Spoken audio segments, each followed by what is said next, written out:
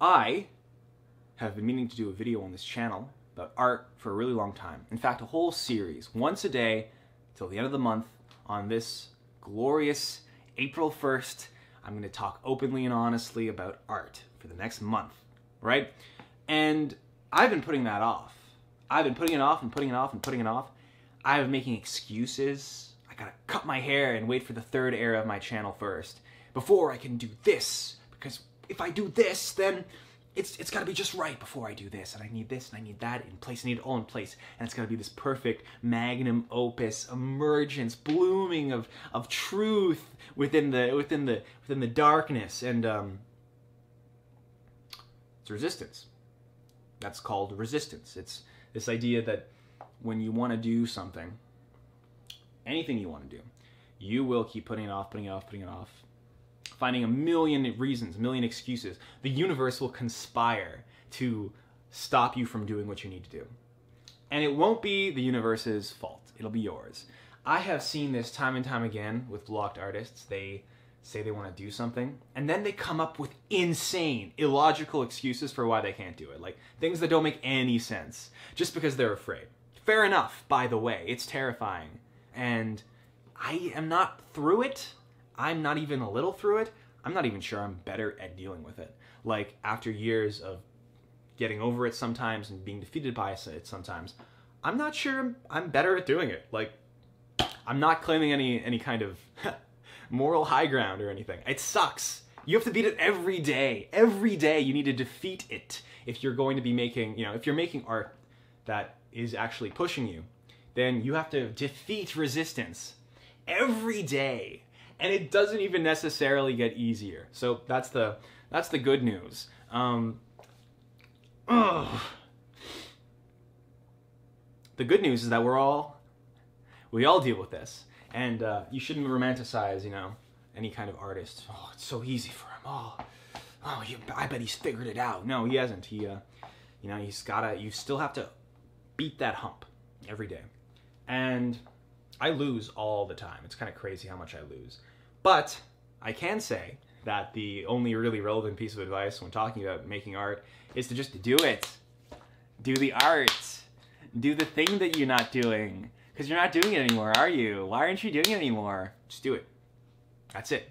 Everything else is irrelevant. We're going to be talking about a lot of really interesting topics on this channel, We're going to be talking about artist identity and web series and, stories and mediums and all that cool stuff. But in terms of raw advice that I can give you right now, it's the advice that I needed to hear about this very series, which is just do it.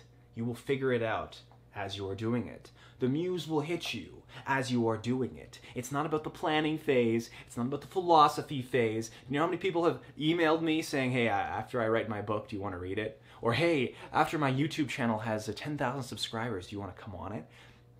Don't worry about emailing someone for their philosophy. Don't worry about getting someone to validate what you're doing. Just, you're not gonna know anything. They don't know anything. I don't know anything. You just gotta do the thing. And then when you do the thing, you'll figure it out. So, what's my point here? My point is this is really basic advice, but sometimes you need to hear basic advice because you forget it.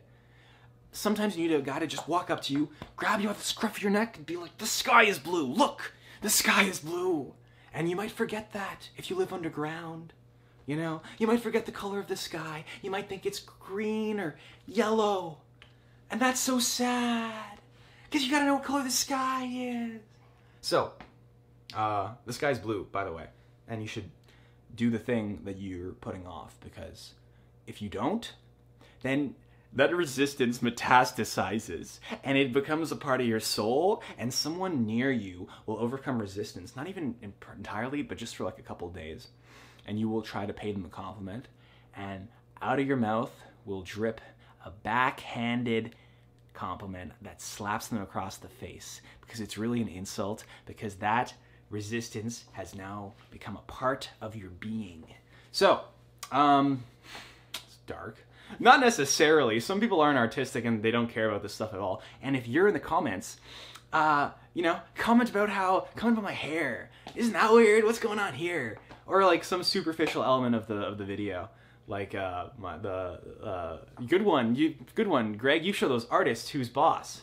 That'll be fun. I'd upvote that. Yeah, put that in the comments. That'll be fun. You guys can hang around. But yeah, it's no pressure. This is very low. It's gonna be low effort for me, low pressure for you.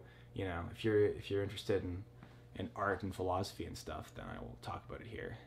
Mainly for me. Like, I need to organize my thoughts about this stuff. It's my main primary motivator, art. So it's good for me to like say it out loud and remind myself and have some kind of routine on that note. But you know, if you're not going to be interested, don't watch it. And if you are, then watch it. And we'll all be good. This will be a nice little fun little side project for me. All right. Cool.